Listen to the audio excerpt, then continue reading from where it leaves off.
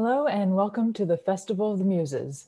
This live stream is presented by the Center for Hellenic Studies in collaboration with the Isidore Duncan International Institute, the Ecumenical Delphic Union, and the Committee for the Reinstatement of the Delphic Games.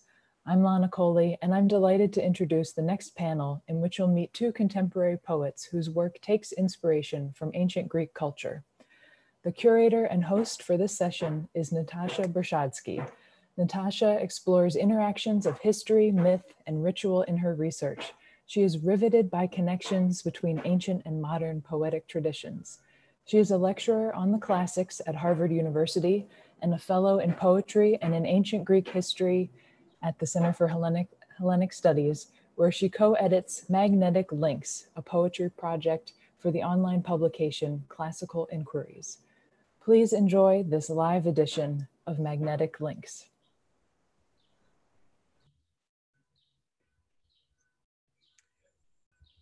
Hello, everybody, and it is, of course, my joy first to say hello to Carol and to Reg, whom I see in vivo for the first seconds in my life. So it is a deeply amazing moment of this virtual connection. So I could, maybe I should, you hardly need introductions, but let me do it anyways. So let me read the few words to just start to describe your amazing trajectories and personalities. So Carol Rumens was born in South London and currently lives and works in North Wales, where she teaches creative writing at Bangor University.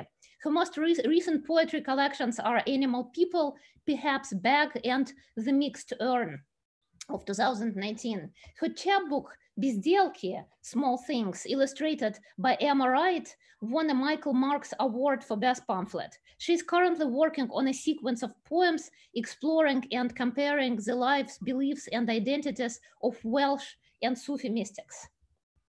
And the second star of this conversation is Reginald Gibbons, who translated with Charles Segal, Bacchae and Antigone, and also published Sophocles selected poems, Odes and Fragments. And of course, it goes without saying that he is a poet, the author of 10 books of poems and other works, and a Francis Hooper Professor of Arts and Humanities at Northwestern University.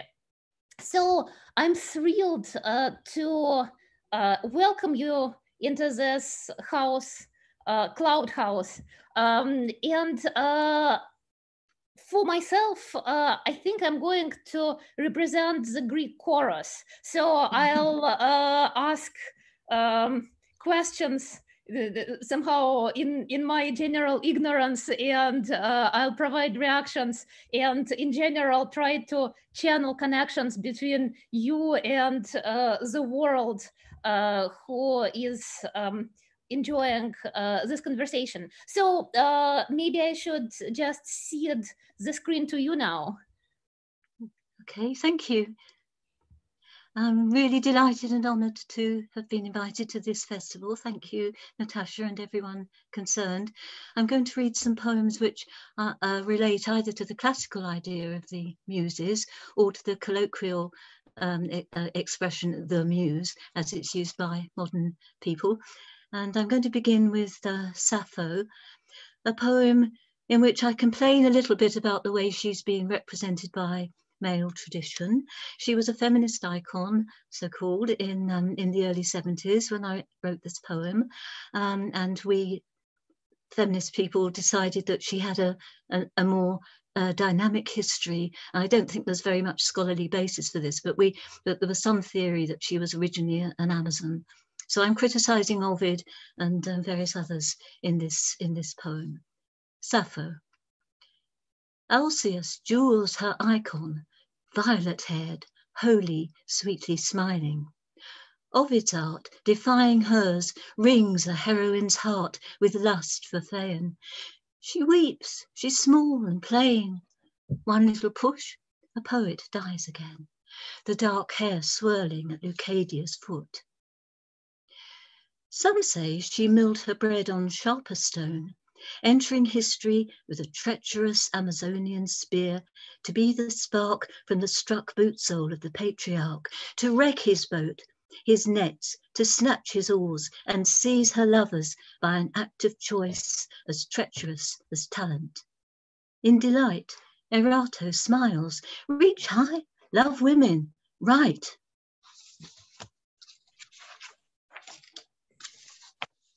This one is from the Phaedrus. It's a poem that's about two lovers.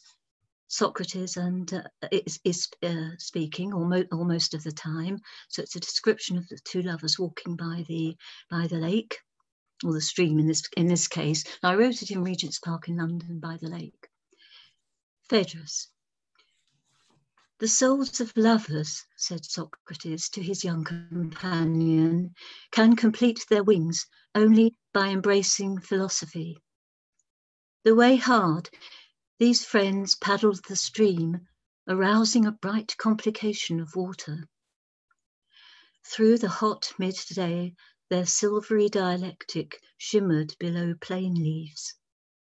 Summer wings stirring the air, love talked itself to oblivion. They parted, not with a kiss, but a prayer, honouring wisdom.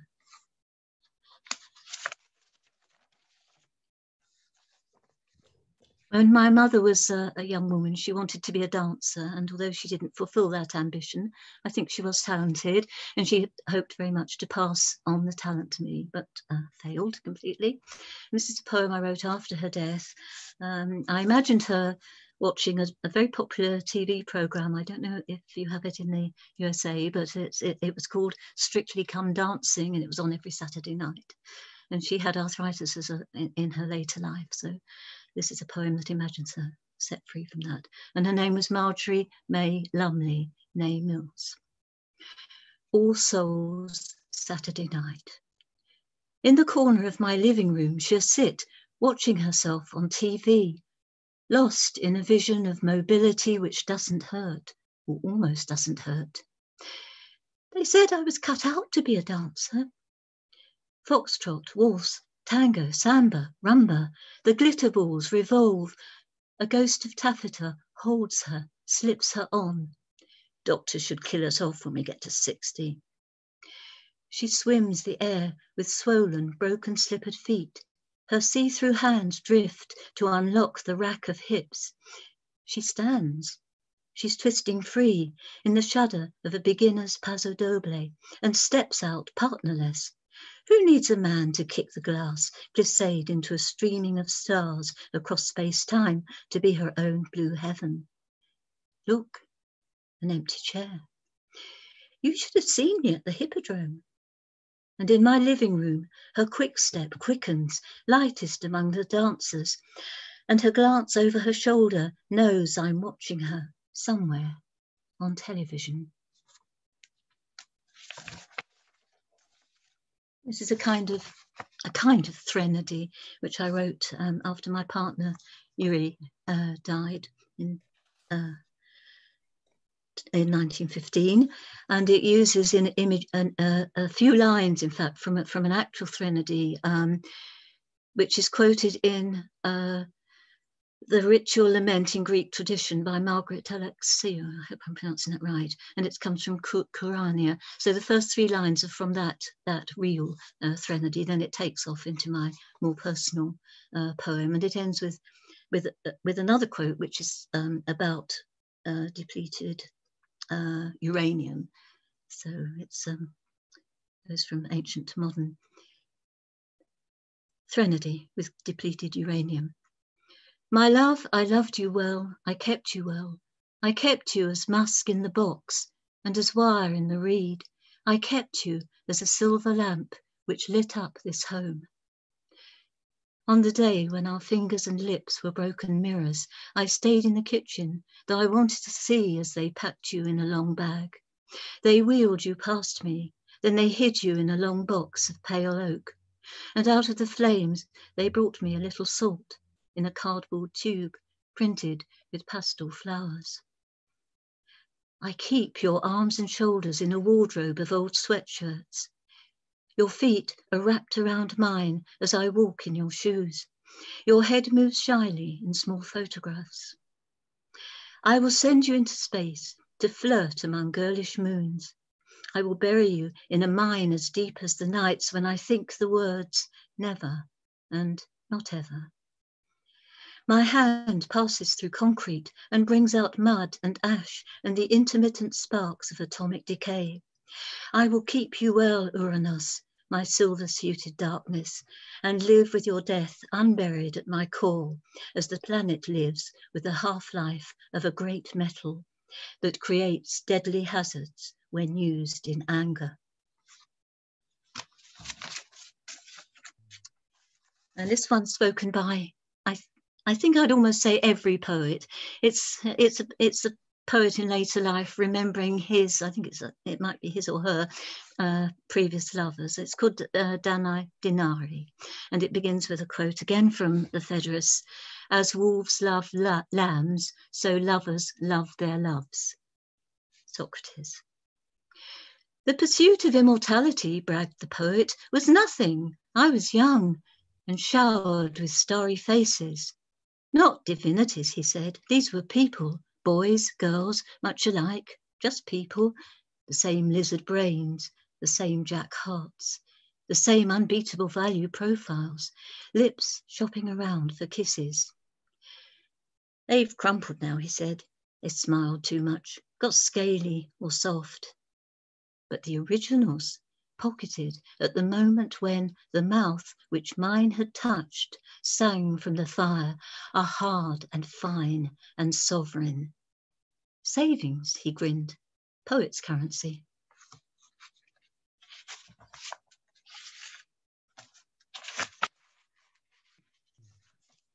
And this one is back to Ovid again.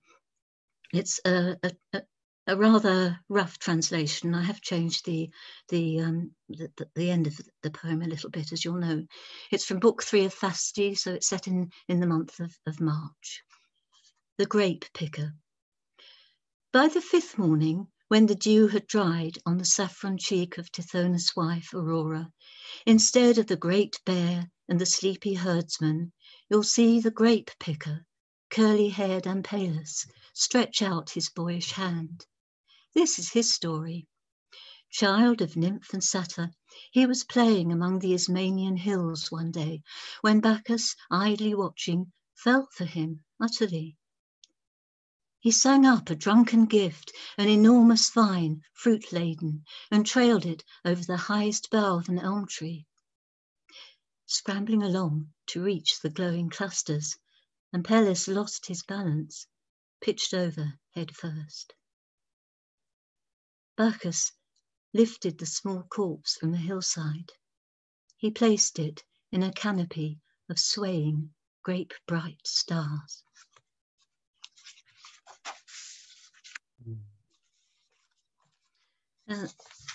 I'll just check. I think this is the last poem I'm going to read in this section. Yes, it is. So I'll end with this one, which is called England to Her Maker.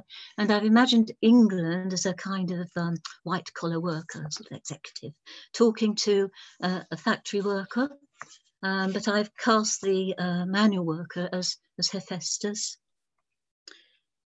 So it's England to her maker. Hephaestus, we tried to tell you, the signs were everywhere. You kept your head down, face to the glare, hammering, beveling, punching, all that noise and smoke. No wonder you didn't hear. You were wreathed in the heat and darkness of your craft, never stood upright except to hammer our silences with ringing cries of grievance peculiar to your class. Eyes clearer than yours, Hephaestus, were noting the lack of new orders. We don't deny you had skills. You armed the fighting gods, invented such curiosities as the self-propelling tripod, the fire-breathing bronze bull, magnificent, yet not exactly what life's about anymore. We have microchips, we have genuine automation, quiet machines that can reason. Unlike your rough irons, clanking brainlessly, filthily. Think of your lungs, black as the grass round here, your legs bowed under you like pliers. You could have a job sitting down, somewhere cool and well lit, where there's music, plants, fountains. Imagine yourself with white cuffs, tapping a keyboard, smiling, taking credit cards only, smiling. It's the future. You can't fight the future. You can't argue with progress, Hephaestus. Look at it this way. Thanks. So that's where I'll end. Thank you for listening. That was lovely, Carol. Thank you. Thank you, Reginald. Very. I'm going to start by, maybe I'll end up finishing, by detouring to ancient Greece through Osip Mandelstam, the Russian poet. Why is that? I've been translating a lot of Russian poetry over the last few years with a friend, a Russian poet, Ilya Kutik. And I learned a lot, and I found a line in Mandelstam that explained to me what it was that was exciting me artistically. These are two lines. This is a translation by Richard and Elizabeth McCain from years ago of one of Mandelstam's poems, but in the first stanza, he says, "I want to go outside our language because of everything that ties me to it forever," which is a kind of a very diagnostic paradox for his work. And that's really been my life as a translator, looking outside English in order to add capacities to what I could do in English by learning poetics of other languages. And Russian poetry is so different from English language poetry that there's a lot to learn there. So I'm going to read a few poems that all have images pulled out of Mandelstam. And in the case of the last one, it's just a translation. It's my way of translating a poem in it with every detail that it has. He has a couple of poems at least, in which he mentions the Hagia Sophia. And he does interesting things with it imagistically. And this begins with altering his image. I'll come back to that image, though, in another poem.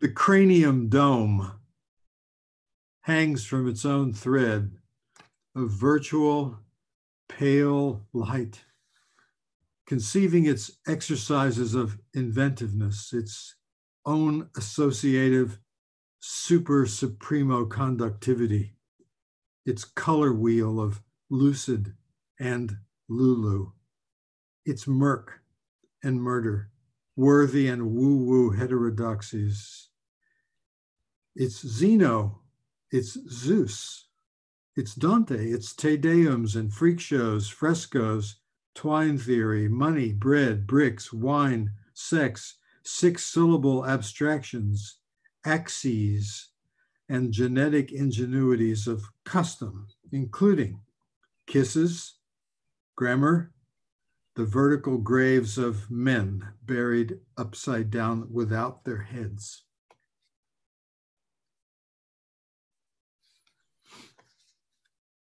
This is another one, shorter. Mandelstam's Greek bees turn the honey back into sun. We too head toward reverses, leaves transforming their orange into green. Don't shores erode the seas? Don't riverbanks flow upstream? Aren't wounds caused by blood? Don't stars produce the night? And doesn't extinction vivify the newborn? Don't dreams produce our dulled sleeplessness? I'll come back to the Greek bees at the end.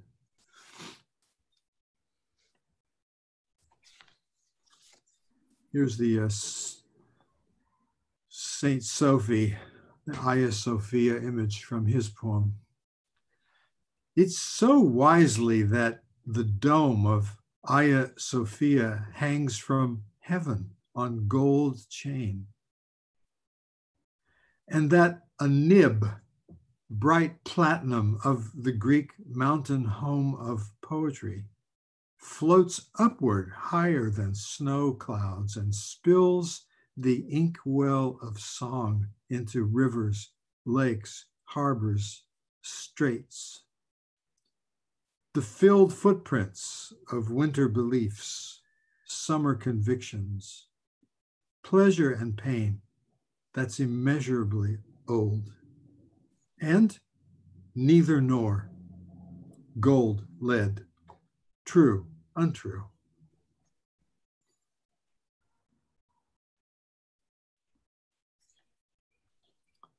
This is what I imagine to be Mandelstam's monologue on the barren waste of a trash heap somewhere near Vladivostok before he died. And some of these images and lines are taken from his poems.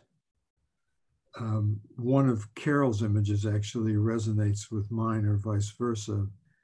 Those that night sky image you had. Mine is from him, silver galaxies of cold candle wax, but that's very Mandelstamian. Can't keep up with fierce, accelerating, honey sweet songs that call to so much in me. Can't feel it all fast enough, half can't breathe when I try to. The scale of the real is this, each life, so vast but easy as a blossom to crush. Pavilions of outflying nebulae, silver galaxies of cold candle wax, hang suspended like whole cities stolen from Earth and floating only 1,000 miles up. No, that likeness is as feeble as an amoeba. What of the epic length slipping of all the human tongues that have ever spoken? Didn't they always say more than was meant? What of the silent, deafening waterfall of all our longing since forever? And in the clumps of fire yellow on the busybody back legs of a bumblebee, each single grain of pollen, a world. And in the best of the 1,000 cities on each grain, someone's chanting another Iliad. Sing, goddess.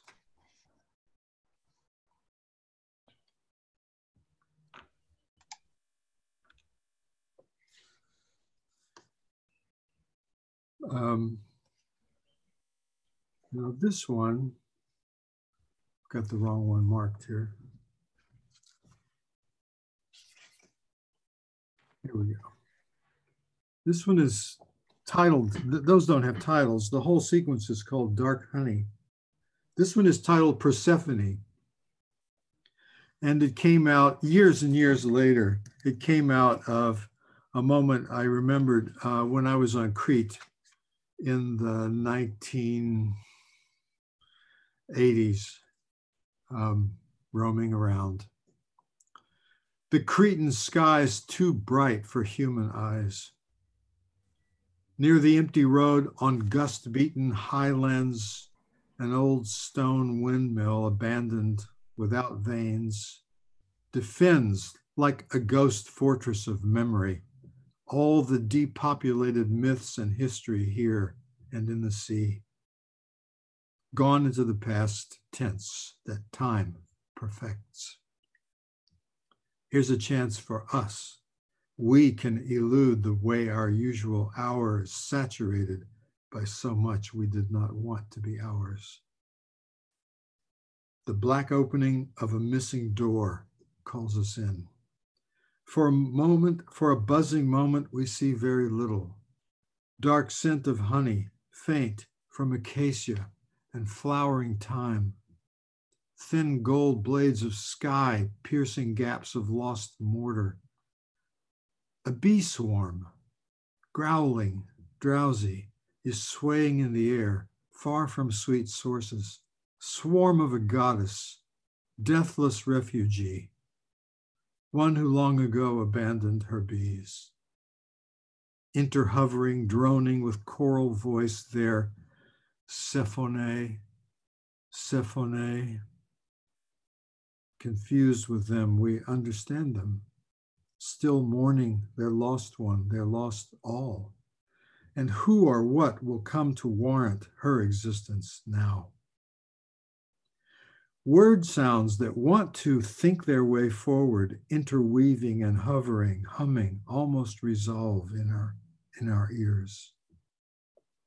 The windmill, abyss of wonder, filled with our dizzy longing to see, to have back, Sephone, life-wise, those we have lost, those we will lose. But we are alive. Let me kiss you now. And this is the translation of a poem that's been much translated by Mandelstam. But again, he goes to Greece also. Natasha has translated this one. My version. For your sweet joy, take from my cupped hands a little glittering of sun, a little honey, for this is what Persephone's own bees commanded.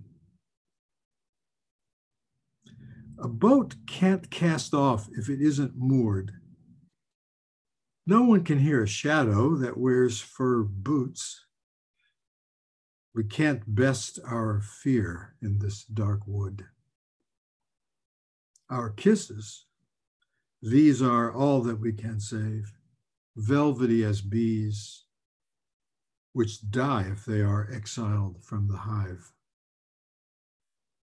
They're murmuring in the translucent groves of night. The far wilds of mountain Greece are their native land. Their diet is thyme, lungwort, pale meadow sweet. For joy, please, take this pagan gift, this rude rustling necklace of bees that have died. For these had transmuted honey into sun. And I should say that one of the things that's most interested me in Mandelstam and in Russian poetry generally, at least of the 20th century, is apophatic thinking, apophatic images, images of what's invisible, impossible, unseeable, well, that's invisible, unhearable, any sort of an emptiness that is a something. And of course, when I wrote about apophatic poetics, a couple of essays that appeared in literary magazines, and then were in my book called How Poems Think. I'm not sure that wasn't the only essay ever been written about apophatic poetics for poets. I mean, for poets and readers, not theologians. But I managed to find a few poems in English that were quite illustrative, off the beaten track. And I learned so much, it took me a long time, by practicing, before I even could feel it or understand it, the apophatic image, working off of Mandelstam often, because he does this a lot. So these images that are his, I mean, you can't cast a boat off from the shore or a dock if it isn't already moored. So And then the double one, you know, no one can hear a shadow, first of all, but then he says that wears fur, which of course it can't. And he does things like that all the time. So those sort of, again, to go back to the quote I started with, I want to go outside our language because of everything that ties me to it forever. And I often explain when I teach poetry now to students that the imagery they use is extremely English language mind. That's a 3-word hyphenation, you know. It's English loves naming. English, so does Greek, but English loves naming and concreteness and distinction. And, you know, we have more names for species than some other languages, modern languages do. I mean, I'm leaving aside Latin. I don't mean scientific names, but just bird names, for example, or flower names. In Coleridge's notebooks, there's a page, I wrote a poem out of it 100 years ago. There's a page, an entire page covered with the names of wildflowers beginning with the letter B, only B. He never got any further. That's English, but then there's something about the apophatic that opens a space for a kind of feeling or a kind of feeling hyphen thought that I find very, very interesting. And of course, I should finish by saying this. That all comes from Greek. That's the Eastern Church. That's Orthodox theology. My co-translator, the poet Ilya Kuktik, said to me just recently, we were working on an image. He said, no, I need to explain to you. If you go to the icon to kiss the icon on the iconostasis, and the icon's missing, it burned in a fire, someone stole it, whatever, it makes no difference. The image is not the icon. It's what you go through, the frame, to something that can't be imagined. That's the icon.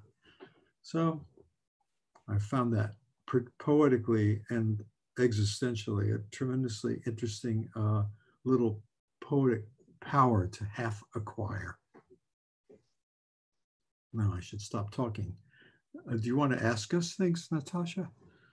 Of course.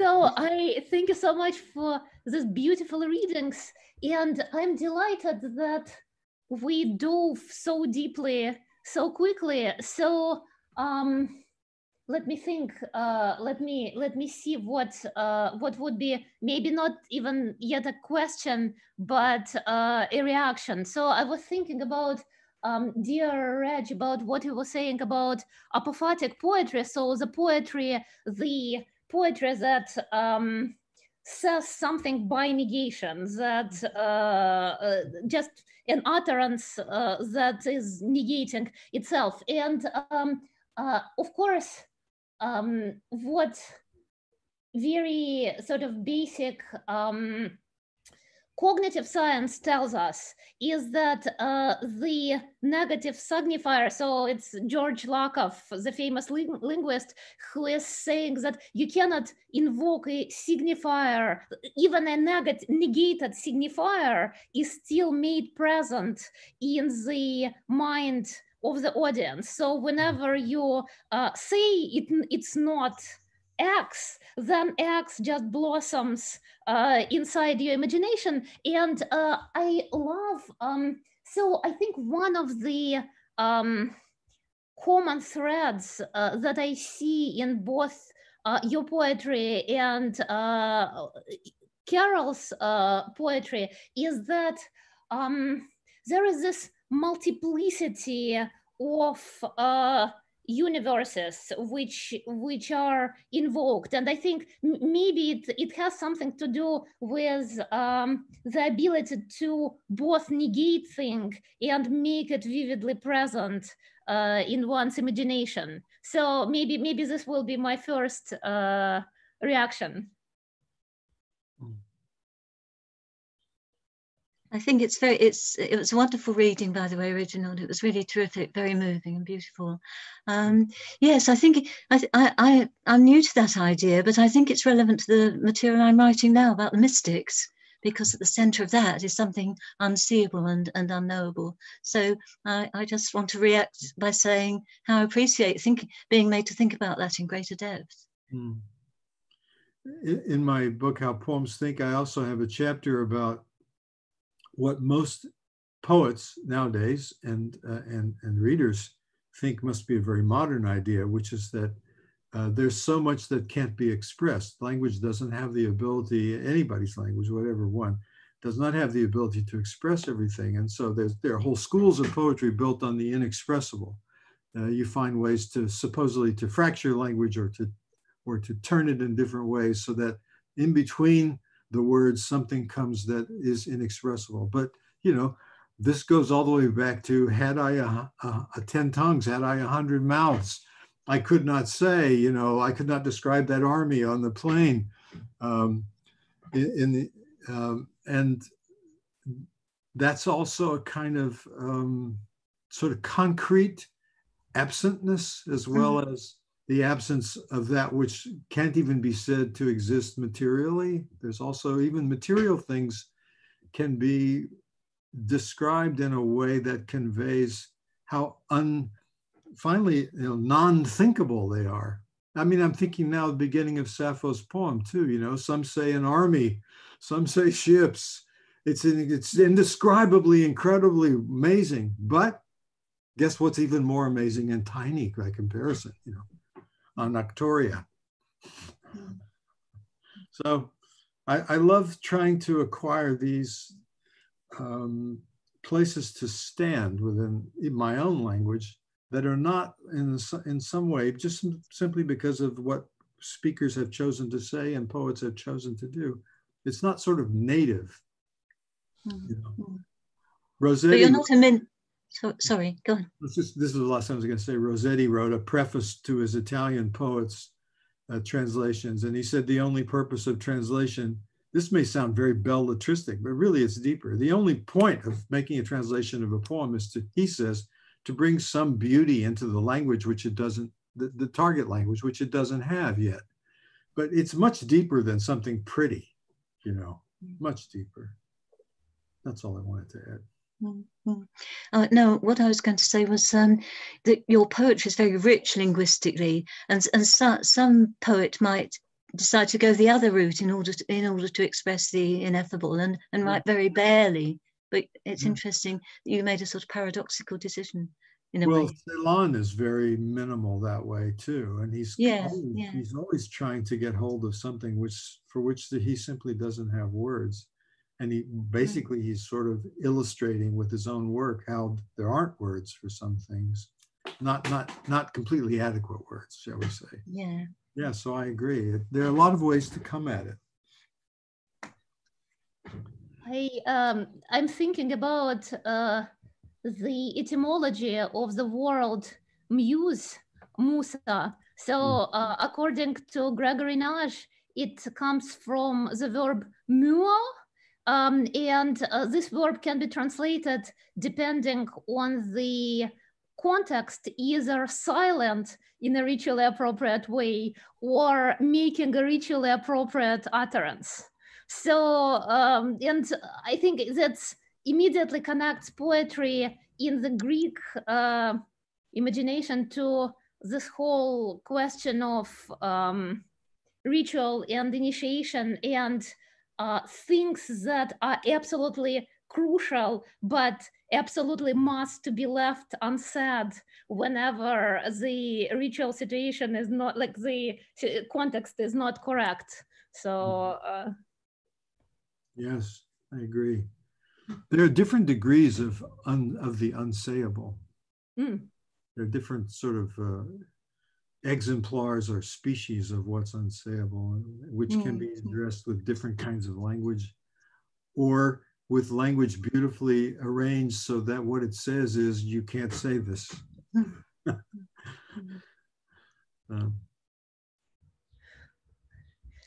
Maybe and then the censorship kind of unsayableness as well.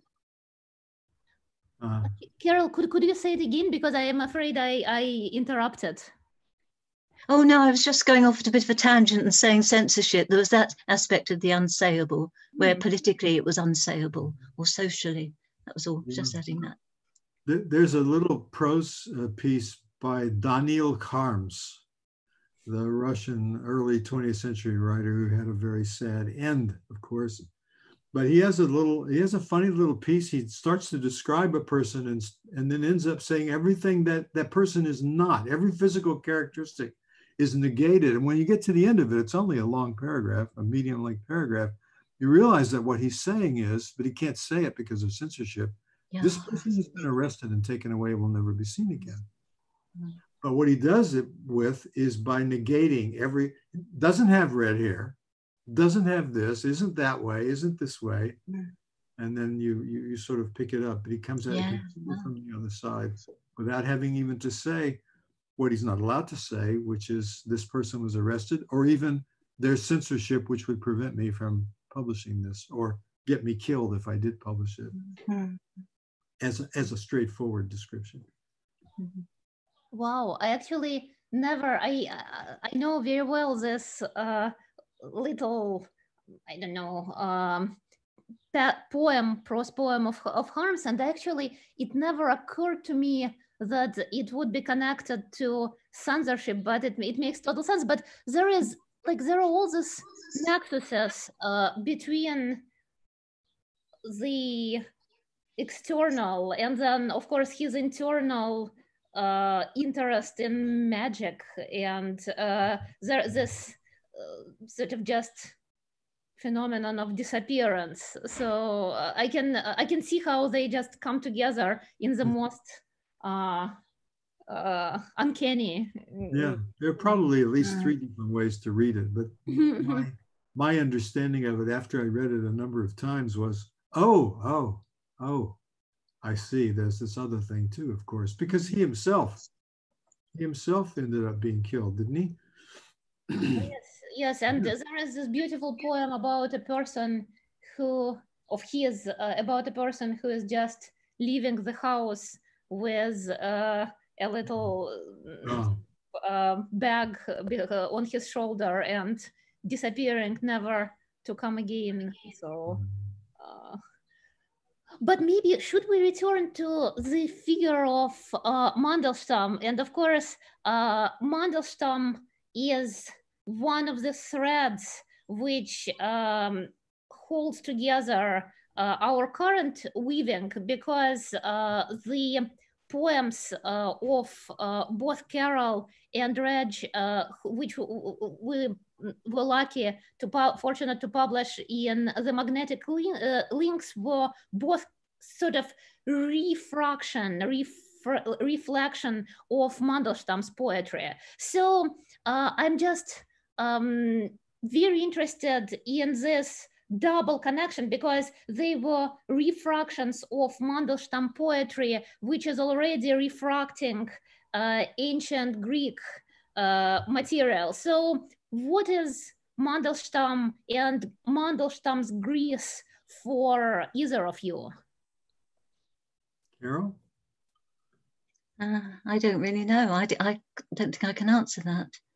I only see Mandelstam's Greece darkly, I think, because I don't know Russian very well. So I would say I found out more about his Armenia than his Greece, because I read his essay about that. Yeah. So I have to pass on that one, I think. Well, you know, I found some quotes I wanted to have handy today. So here's one of them. But you had sent me this one, Natasha, when I mentioned it. You found the quote for me. And I found that I had it in another translation, but the one you sent to me was much better, one by Sidney Monas. This is Mandelstam in his essay, The Nature of the Word. And I'm reading these essays only in English, and they're very difficult to follow in English. So in Russian too. Yeah. It reminds me, in my poetry translation course, I used to assign Walter Benjamin's Task of the Translator, but I never could really adequately address it myself. Finally, I had a German graduate student. I said, would you do the report on this? She said, yes. She came back the next week. She gave the report, but before she began, she said, having read this in German, she was German. having read this in German, and she was a critical theory person, I can tell you that it's more difficult to understand in German than it is in English. So I don't assign it anymore. I don't find it useful. I'm not a language mystic. There's something else I'm trying to talk about, which is not actually being a language mystic, but in fact being someone who wants to be able to evoke what's not quite thinkable, including that which is mystical. But I'm not a mystic myself. I'm interested in the mental experience of encountering what can't be described. It goes, but you know, and it turned out when I began to look at it, of course, I knew poems like this. There's St. John of the Cross's poems, which are very apophatic, and I'd studied those as an undergrad, as a Spanish major. Anyway, here's the quote from Mandelstam. The Russian language is a Hellenic language. Due to a whole complex of historical conditions, the vital forces of Hellenic culture, which had abandoned the West to Latin influences, and which found scant nourishment to prompt them to linger long in childless Byzantium, what a metaphor, rushed to the bosom of Russian speech and communicated it to the self-confident secret of the, communicated to it the self-confident secret of the Hellenic worldview, the secret of free incarnation. And so the Russian language became indeed sounding and speaking flesh. And I had heard this in another version, not Mandelstam's, from Kutik before I knew that Mandelstam had said it, that there's a sense of the Russian word, the word itself, it has a body in a way. And Ilya has explained to me that Russian poets anyway, and readers of poetry can hear what he calls the vertical dimension of a Russian word. It might be an old church Slavonic word that's still used. And so even though it's an everyday word, it takes somebody back centuries when the word is used. And of course, in English, we have no sense of that. It's not our linguistic culture. Really? We have Latin, Latin and Greek origins for some of our words, well, Anglo-Saxon. I think some of us understand that there is such a thing as etymology, but Ilya is talking about people who don't have any idea what etymology is. They simply live the word as a word that signifies two different moments in time, their own and the past, you know? I don't think that we do that. Do you? Maybe we do. Maybe I'm just wrong about it. What do you think about that, Carol? I don't know about people in general, but I do try to be myself aware of the many layers that go into a word. Well, I think we poets, you know, we love etymologies. I spend lots of time on them. I'm a dictionary reader, you know. Yeah, me too. And we love that kind of thing, but I don't think even all poets are listening that way. No, probably not. You're probably right. I'm thinking about the modern Greek poets who have like I imagine what Mandelstam would say about them, because I was just translating a poems of Agathi Dimitrouka from Greek, and you open like every line of the poem and it goes back 2,000 years at the minimum, or 2,500 years. So modern Greek definitely beats Russian with that sort of sense of enormous depth. Yeah. And I've read a lot of Yanis Ritsos in English, and his poems are filled with apophatic images. But I didn't know that they were. I started reading them 30, 40 years ago, but only in the last 5 years did I understand how to look for something that I wondered about. Is it there? Oh, it's everywhere. I'm remembering a tiny poem. It's a little love poem in which she says, you know, I decided to cut a wreath of leaves for you, a wreath. And I cut, and when I got them all cut, you weren't there. And so I put the wreath on my head. It's a much prettier poem than that. I'm just summarizing sort of where he goes with it. But you feel as he's cutting that he's getting to something. There's something behind the leaves, someone behind the leaves. He'll make the wreath and then put it on his head, her head. But no, there is no one. And in Seferis as well, I think, where he's looking for the king, or his speaker's looking for the king of Arsini. and can only touch the stone that he imagines the king has touched. Right. And I've also seen it in the poetry as translated into English of Mahmoud Darwish, which is a part of the world that was once Neoplatonic, shall we say.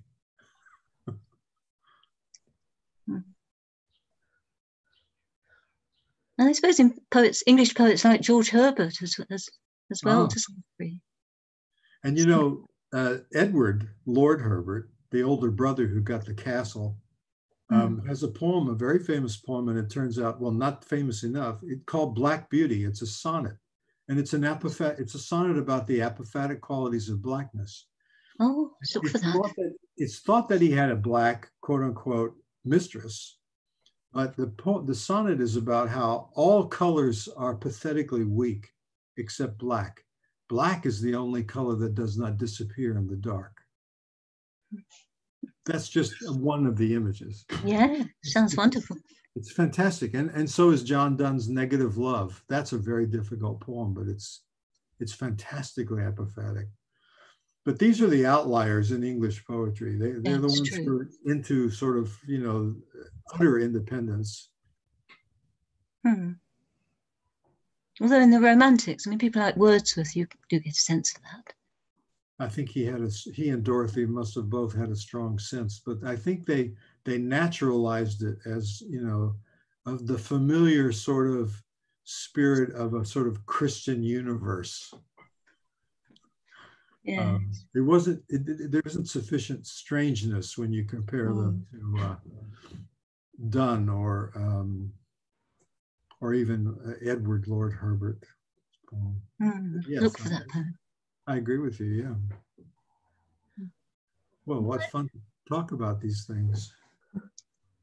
But somehow it's, once again, what I love about Mandelstam's essays is that you read it and like he has such a crisp and beautiful way of expressing a thought, but then you keep reading and the thought starts sort of unwinding itself in a spiral and comes to its opposite. So when you read the whole essay, you realize that, like, as a whole, it might mean something absolutely different, and it can mean many things at the same time. So and I find it very interesting that with all this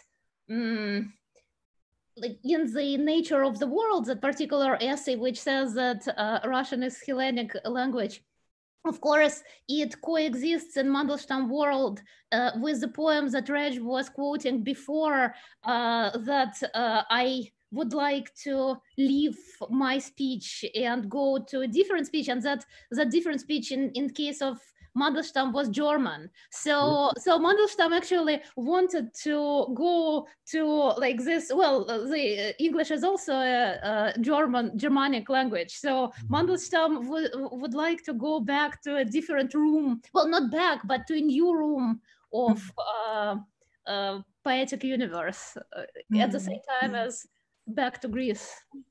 Oh, is there? Yeah. It might have had to do with. I know in Tsvetaeva's case, it would have had to do with Rilke, and it might have had to do with Rilke for Mandelstam too, because German can be incredibly concrete like English, but there is a kind of I don't know what to call it, a spiritual dimension, a kind of ethereal quality to the pursuit of the supernatural. I hate to call it that. That sounds trivializing. Yeah. But you know, the idea that there's an immanence of some sort. So that would have fit Mandelstam.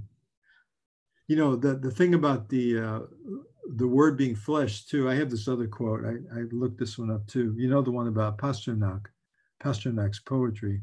He says, it's in the essay called The Notes on Poetry. To read Pasternak's verse is to clear your throat, to fortify your breathing, to fill your lungs. Surely such poetry could provide a cure for tuberculosis.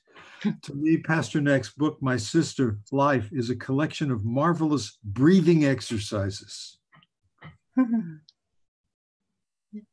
the word becomes so physicalized for him. I don't know if anyone can reconstruct the sort of sensorium of a language that's especially a dead one, like ancient Greek.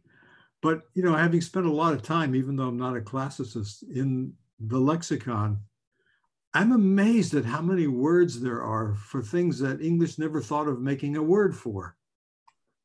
A single word. So many compound words in Greek, you know, I can't remember the word right now, but the first one I ever noticed was a verb, and the definition was jumps when pinched.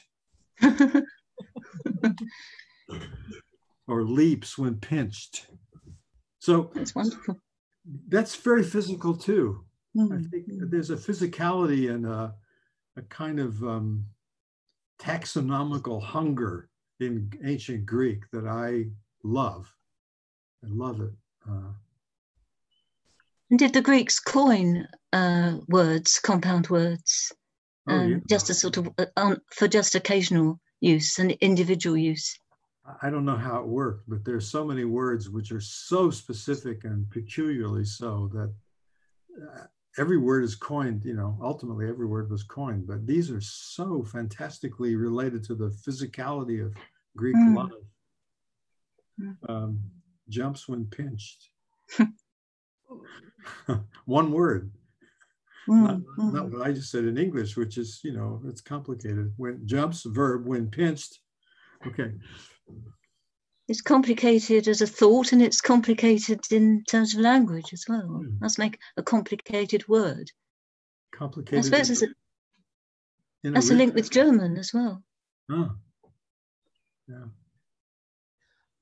But somehow maybe coming back to this thought about the depth of a language and ability to look back through the poem. So what I was thinking is that if we're not talking about the language, but about the poetic tradition, then I feel its presence in English most deeply. And dear Carol, I was actually thinking about one of your poems that I hope you will read today, which somehow channels through the voice of Elizabeth Bishop, through your voice, and how her lines are just somehow coming through your lines. You can, so I was,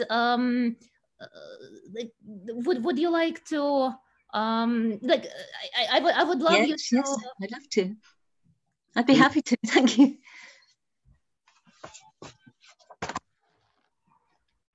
So I wrote this when I was living in Belfast in a street called Moonstone Street.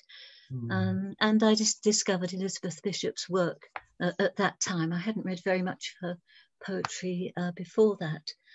And there are various little quotations from her work, her essays and her poems are sort of woven into it. I have to say it's very strongly iambic. It doesn't use, it's not as experimental in rhythm. I don't think it gives the quality of Bishop's voice exactly, or even slightly, but it's sort of translated, I suppose, as far as I could. And I've called it a cloud house because I was living in a place where the weather was very volatile, as I do in Wales as well. And I imagined her in Brazil, where she talks about in her little house, the clouds actually coming down from the mountains and going into the house. So that was the first connection. You loved the houses mist builds on the bay, as well as smaller shells on scurrying flits. Compression, lightness and agility, all rare in this loose world, and casually forsaken homes of lapsed unkillable arts to do with fish. There's not much sea this way, but once an Irish poet found amethyst and moonstone in his air. You'd glimpse them too, and like the watery naming of these streets, Moonstone, Capstone, Larkstone, as I do. This well-worked stone is north, another reason you'd quickly feel at home as guest, as ghost, pleased by the manner, more pleased to discern a climate amiable, reserved, unfussed and modern. Since that autumn night when rooms swam to the stars in beaver and our streets, privileged, stunned, got thick with speculation, we've not, touch wood, heard much bad news. Our pains are loosened more by DIY or trains, blue streak expresses, shambling ochre freights. Come to the window, we have clouds again, opal and pearl with slate blue undersides, clear harebell light after a week of rain. Small hills are tucked beyond the railway line. This seepage is the evidence of their trades. The hills are shy, but the clouds are like your moose, looming, curious. They'd have tea with us and mope and float their way through every room, dousing the puzzled cactus, spelling doom to the carpets where they'd roll like exiled seas. We'll shut them out. Instead, here's your complete poems, the bookmark at insomnia, that slender glass of tears, of sorrows, almost neat, but for the salt and lime, great art's tequila. Speaking of which, we'll share a drop some night. Not yet. We know as Puritans that we are the natural victims of the iridescent, the fun ride hard to quit once started on. Your panic muse has finer distillation, a vino nobile, slightly effervescent. Dusk's glow gets bluer, midges mob the door. They tangle sideways, whiz like particles in a cloud chamber, dance like demented stars. Are they in love? Is it sex they're celebrating? Or some dank river god under my floor? This, it appears, is a midge's time of year, or else it's you that set them off competing, frantic to win a moment of that gaze which maps the world so beautifully to scale, from peak to shack to hummingbird tiny detail. Is fixity the nub of what I'm saying, or, at a wilder guess, posterity? Although compared with you I'm only playing at exile, I'm disturbed by fixity, yet wish there were no choice but to be fixed. This house remembers, something in it does, how back before the plumbing climbed the stairs, 8 lives, 6 small, 2 slightly bigger, mixed in a quartet of beds where one now sits. They would have been contemporaries of yours. The latest I could picture on these streets goes to church twice a week, loves 12 parades. She sometimes still gets sent communion cards, so, named, survives this era of short lets to foreigners like me. If, one cold night, Anne Walker should come back, drawn by my light, who'd be the ghost? Whose would be the home? And what am I to you, fumbling about the sealed, transparent window of a poem? No love can let you in, nor let me out. The sky puts on her drabbest violet now. The moon sighs at her 16-hour day. But none of this can matter where you are, out in space-time. You have forgotten how your gift was weighed in moonless tears of stone, and your loved houses light to disappear into the radiant bays, the spinning ocean. The mind moves house. Even the hearts housed there are travellers. Nothing's lost, your art's to stay. You say, a shining wave fills all the sky. You say, I'm here. Lovely. Thank you. Thank you. This is really, it ends with an epiphany. So just, it reminds me of P8 of Pindar with this amazing lines, life is a dream of a shade. And at the same time, so there is this Gregory Naja's essay about the presence of a heroic prophet in the poem who appears directly to Pindar. And so there is this sense of dream of a shade being nothingness, but then it can be dream, like the shade which is dreaming all of us.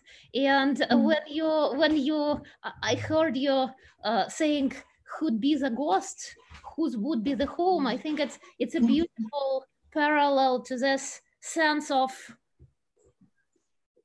the past being gone, non-existent, but then maybe we are the ghosts, maybe they're dreaming us, maybe they are the ultimate reality.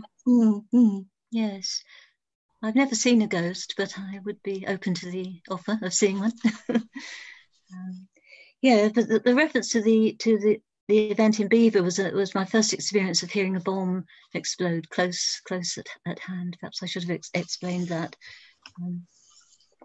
But at that point in Belfast, the peace process wasn't quite underway, but I mean there were the beginnings of reconciliation, and you could live in a leafy street, you know, quite safely most of the time. But I do think that idea of the unsayable comes into Northern Irish poetry a lot, written that particularly that which was written in the 70s and 80s. And you will know Seamus Heaney's famous line, "Whatever you say nothing." So that kind of links quite interestingly, not with Elizabeth Bishop though. But another thing that interested me about her was in one of her letters, she said, "I'm basically a tum-ti-tum sort of poet," but she forced herself to become much more modern. And I feel I've got to that stage now, but I wasn't at that stage then. I still wanted to be a tum-ti-tum writer. Sorry, you know what I mean, the iambic pentameter. But speaking of Tom to Tom, both of you, so it's a question to both of you, Reg and Carol, what do you find yourself inspired by any of the Tom to Tom from the ancient Greece? Well, yeah, I have an answer for that one. You know, I concocted a version of the third Pythian ode, but instead of directing it toward the tyrant of Syracuse and hoping he would get well, I directed it toward the tyrant of the United States of America and told him he was irreparably ill. And it was very important to me to produce the shape of the entire ode, strophe, antistrophe, and epode, and all those. There's several groups of them. But since it's impossible in English to produce a metrical, it's possible in English to produce a metrical analogy to the way meter shifts and changes from each set to the next and into the epodes, but it would be pointless because most people couldn't even pick it up. If you tried to do it, they wouldn't even notice what it was. So I created a syllabic count, form based on syllabic count, and the strophes and antistrophes. I used irregular lines to. I used broken lines where half the line, the second half of the line is indented and pushed out a little bit within and down. It's called a drop line typographically. And so I used the pattern of the two halves of each line. Let's say, I'll just make one up. The first half was always 9 syllables in strophe 1, and the second half was 7, let's say. And then the antistrophe would do exactly the same thing. And I followed exactly the structure of the ode. Everything that he does is in the ode that I made, but everything's been replaced by the materials and properties and objects and persons, except for the incredible luck that there's a character, a mythological character in that ode called Nixion, who allowed me to bring Richard Nixon into my poem as another one who travesties, you know, the sacred. So to that extent, yes, I've done the whole thing. It was published online at a magazine called atlength.com. And it'll be in my next book. But I wrote it in 2017. If I were writing it now, I wouldn't have the heart to do it. I mean, it's just everything is too horribly, you know, worse. However, I did enjoy following Pindar's, not just creating an analog, a linguistic analog or a poetic analog to his structure in terms of metrical and stanza measures, but also following his train of thought. Because, you know, I'm not a classicist, so I read Pindar in Loeb and I work everything out because I've got a trot. And so I can figure that. I can figure out what I'm supposed to see there. But Pindar's reputation, you know, beginning with the Romans as being inscrutable and unaccountable in the way he jumps around, I don't find so hard to read in the 21st century or even in the 20th. I think actually I think he often leaps by association, implicit associations, just the way poets do, all the way back to whatever, Anacreon or whatever. And so it was fun to, because of the work of having to translate it, so-called, reinvent it, I had to do the same. I had to make the same analogous mental moves and emotional moves. Yeah. Which was fascinating to me. I didn't find it a dead poem at all. And did you find syllabics came naturally to you, or did you find yourself counting a lot of the time? Counting syllables? I wasn't able to learn to hear them without counting them consciously. But it is odd. You do get into a bit of a habit. I've done a lot of syllabic lines. Most people don't even know that's what they are. I mean, most readers don't even bother to think this way or to look at that. But it does get to be a bit of an impulse. You sort of know, you know, but then you count to be sure. And then you find, no, that one's a syllable short or a syllable long. But you can practice it. I don't recommend it to anybody. It's just that I wanted to reproduce the meticulousness of the structuring, line by line and stanza by stanza of that poem. I mean, they are all of them. They're meticulously constrained by these conventions, and I wanted to inhabit that, at least to a degree. Is Pindar's form related to the chorus, the form of the chorus in Greek tragedy?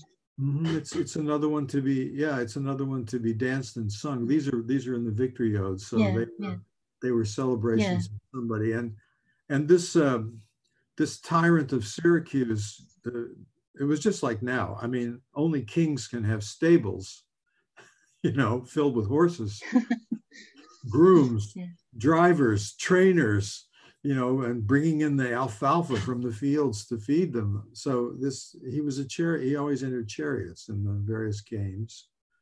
And Pindar seems implicitly to be writing to him to say very, very nice things to him and to hope very, very much that he'll get well, because Pindar could use another one of those fat purses of gold coins. And he doesn't want the guy to die before entering in another chariot race. That's my reading. Do you think he would have picked up that meaning? I don't know. He was already ill. I don't really know. I don't know if anyone knows exactly what kind of shape Hieron was in, but I don't know. It's very flattering. It's an enormously flattering ode, but he brings in these, you know, he always brings in mythical stuff. And the myth that he brings in is Nixion, to say, basically, don't do something really, really bad to those people in Syracuse, because look what happened to Nixion. And don't do anything really, really bad, because look what happened to Coronis, who was slain in her bed, you know, by Apollo's sister for having cheated on the god. And these were all perfect for our current autocrat. Yeah. They're perfect. So. But maybe Reg, would you like to read at least an excerpt to give us a sense of how it goes? All right, I'll read you the first. Stanza, I guess. But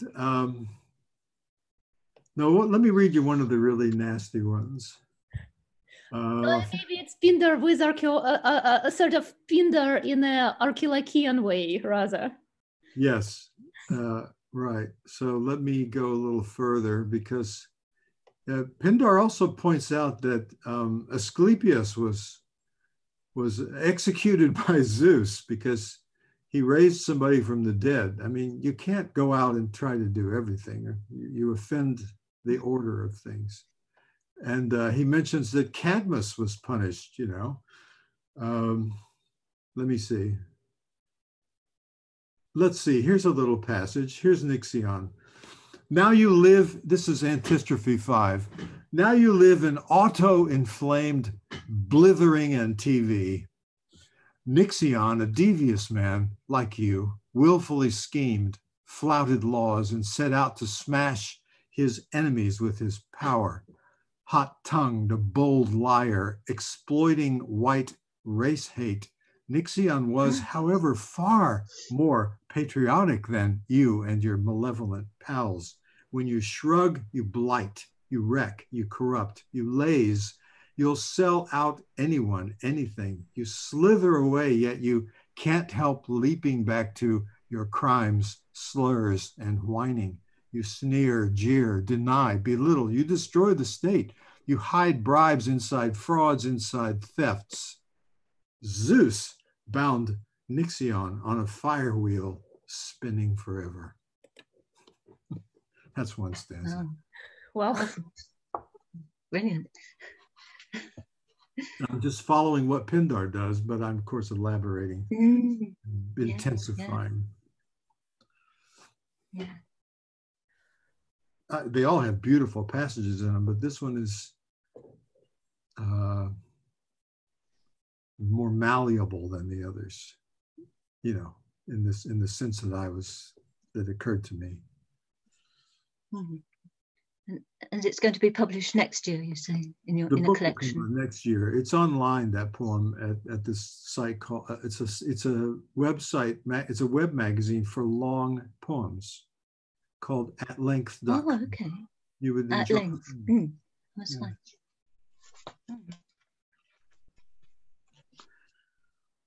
Well, there's another quote from this. I can't resist adding one more quote from Mandelstam. He believed in some sort of iconicity in the word, you know, iconicity of the image, especially. He says, there's essentially no difference between a word and an image. An image is merely a word which has been sealed up, which cannot be touched. An image is inappropriate for everyday use, just as an icon lamp would be inappropriate for lighting a cigarette. I love that. There's something there. Even in English, there's some meaning there that's very interesting. And it's the opposite of imagism in a way. It is. An opposite of that theory. Yeah, although maybe imagism is just as pleasing to the mind's eye and senses, all of them, as it is, and as wonderfully compact as some of that work is, which was what makes it exciting to read. Maybe imagism itself was a failed attempt to go just a little bit further, somehow to sort of iconicize the key images a bit more. I don't know how that would work. And I don't think one would have to be religious or a believer to do that sort of thing with language, but I'm not sure how it would work. You know, Ilya Kutik has pointed out to me, he said this to me several times. Can you imagine what Pound and Eliot and the others would have done if they had known anything about their Russian contemporaries? It would have opened huge vistas for them linguistically and poetically beyond what they were already creating, which is dazzling, But they apparently, as far as he knows, they never knew anything about Pasternak or even Akhmatova. Right, that's interesting. Yeah. Whereas the Russian writers were very tuned into avant-gardes in Europe. Well, Rilke essentially was the third point of the love triangle between Tsvetaeva and Pasternak. It was this mutual. Yes, I've read those letters. I've read that book in English. So, well, but maybe we are getting. So unfortunately, closer to the end of this conversation, and we still so there is still more to include, more poetry to read. And I was thinking that Carol, so you also have your own Mandelstam. So we have heard Regis Mandelstam, and by the way, those were also syllabic lines. All of them. Oh, right. They're all 5 syllables. Yes, amazingly. And it took me quite a long time to notice that. To realize, yes.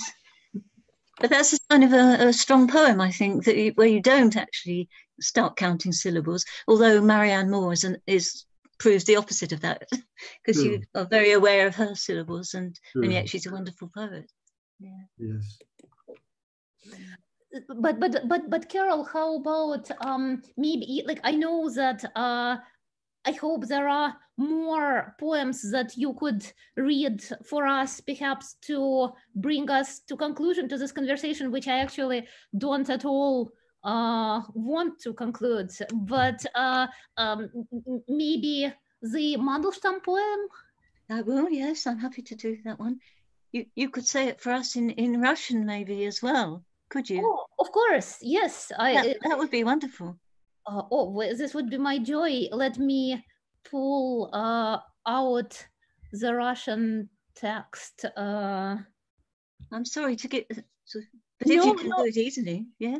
No, I think it's somehow I would like to, put on the spot for nothing better than for this. So I'm ready. But so should Russian go first or English go first? English should go first for people who don't speak any Russian, because then they can pick up a little bit more from the Russian. So shall I start then? So it's a poem from Stone, Carmen, his first collection, which was published in 1913, and all the poems are set in St. Petersburg. So I've just called it Poem from Stone. We'll die in crystalline Petropolis, whose ruling deity is Proserpina. We swallow deadly air with every breath, and every hour becomes a year of death. Goddess of oceans, terrible Athena, resign your helmet's stone magnificence. We'll die in crystalline Petropolis, which is not ruled by you, but Proserpina. Beautiful. It's absolutely magic. So how English. So there was always this difficult choice for the translator, what to go with, the sense or the sound. And I'm absolutely stunned how in this case you somehow retain both. So it is really the word which is remaining whole, both the meaning and the sound. So it's... Could I ask, it's short, could I ask Carol to read it once more? I would love to hear it a second time, and then hear the Russian. Yes, I'm happy to do that if there's time. Yes. Poem from Stone. We'll die in crystalline Petropolis, whose ruling deity is Proserpina. We swallow deadly air with every breath, and every hour becomes a year of death. Goddess of oceans, terrible Athena, resign your helmet's stone magnificence. We'll die in crystalline Petropolis, which is not ruled by you, but Proserpina. Thank you. I can do the Russian now. Great. В Петрополе прозрачном мы умрем, где властвует над нами Прозерпина. Мы в каждом вздохе смертный воздух пьем, и каждый час нам смертная година. Богиня моря, грозная Афина, сними могучий каменный шелом. В Петрополе прозрачном мы умрем. Здесь царствуешь не ты, а Прозерпина. Thank you. and then of course this brings us back to Persephone in Regis' poem, and to this whole sense of well, who is like Persephone is probably like the most apophatic figure ever, who is so absent and so crucially present when she's present. Yes, we miss her so much when she's not around. Yes.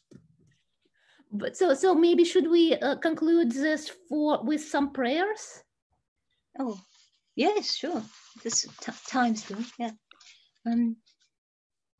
So I've imagined Zeus as a god against climate change, not really the god of climate change, but a god perhaps who might at least be fighting against it. So that's the first prayer. Then there's a little prayer to the Muses.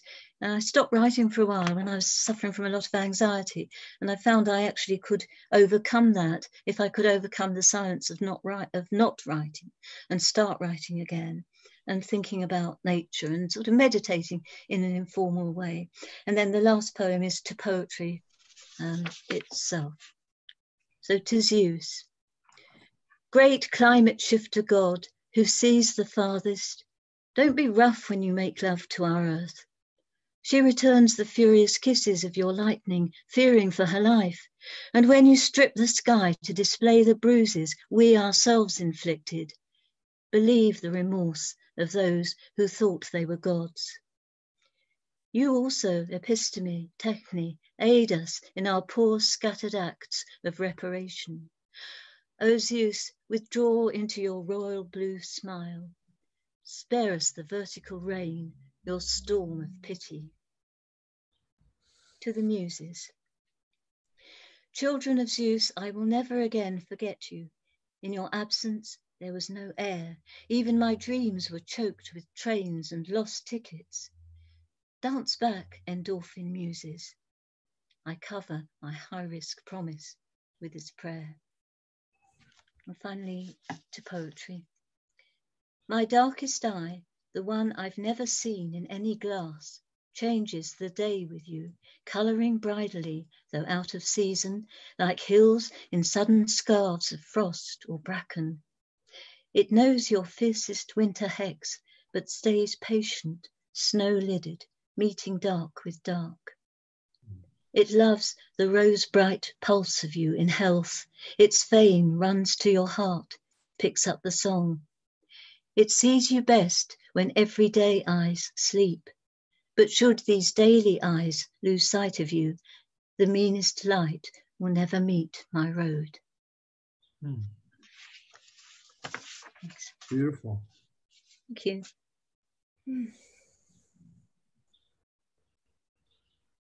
Has that one been published? Yes, it was in I think two or three collections ago. It was in maybe a book called Blind Spots, but I can't quite remember. Our library is about to open again. Oh, brilliant! I wish ours was. And I will go find it. So, sorry, please, Carol, sorry for interrupting. I was just going to say I'd be happy to send you a copy, and I wish we were here in person, and then I could ask Reginald to sign his book, which I've in the last collection, which is magnificent, and I've enjoyed it so much. Well, and to hear it was wonderful as well, to hear poems thank you. Yeah, I'd love to see, if you want to send me the poem by email, that would be lovely. Yeah, too. okay. I will go find the book. What a lovely way to conclude. And I think our current situations that we're all talking in this virtual reality, it also just somehow connects to the presence and the absence. And I should say that, of course, you are painfully absent. I cannot, I am so far away from from Chicago and Wales, but in this conversation, it is definitely the presence that wins over, and it has been a thrilling intellectual and emotional and poetic adventure to take part in. I'm so grateful to both of you, Reginald Gibbons and Carol Rumens. Thank you. Thank you. Thank you. Thank all of you. Okay, and thank you so much, everybody who were listening to us. It is a joy to share the conversation with this amazing poet. Okay, bye-bye. Okay. Bye. Bye.